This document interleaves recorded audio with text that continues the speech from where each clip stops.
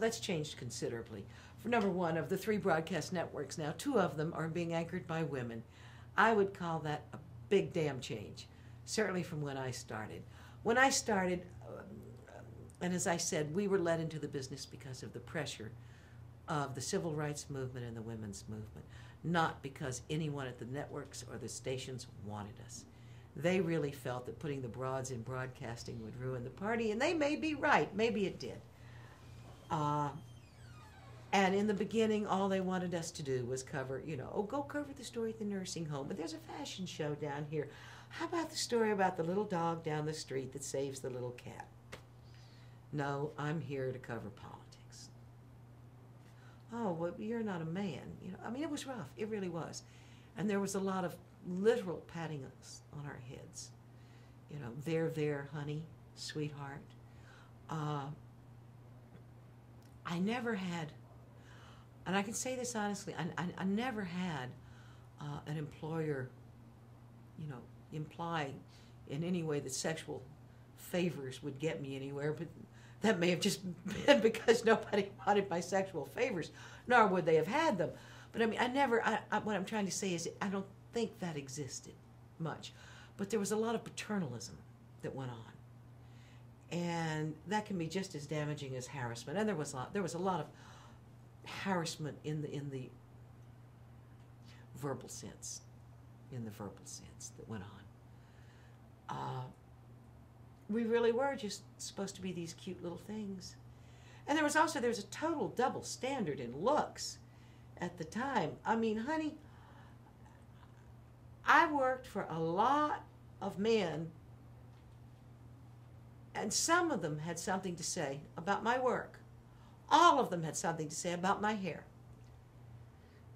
which is very different from what it used to look like. And I know all the women I know will tell you the same stories on this. That people would write in about your hair, or that your bosses would talk to you about your hair, or what you had on, or how you dressed, or when I went to work covering the Congress for NBC News, okay, I wore a blazer and a shirt and blue jeans and sneakers. Now, why did I do it? I did it because there was a lot of running around the Capitol and all of those office buildings to chase these congressmen down. And sneakers made a whole lot more sense than high heels. And because I like to wear blue jeans, I'm comfortable in them.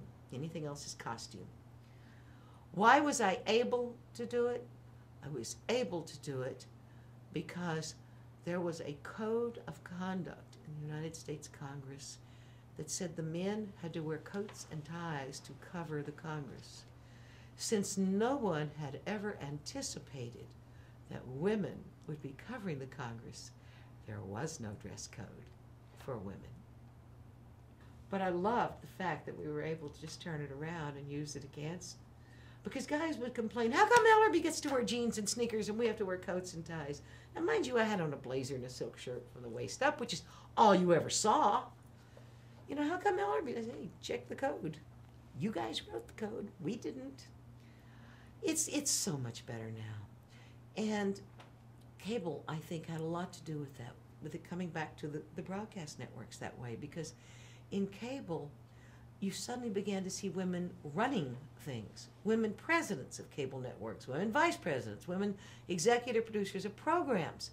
And so as it worked back, then you got to see more women in positions of real power led to more women in positions of perceived and real power, which I think anchoring is perception and real.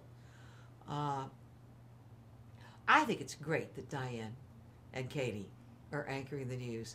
I get a giggle every time I watch it. They both have earned it. They're both good at what they do. They are both journalists, and neither one of them slept her way there or got there for any reason other than the right ones.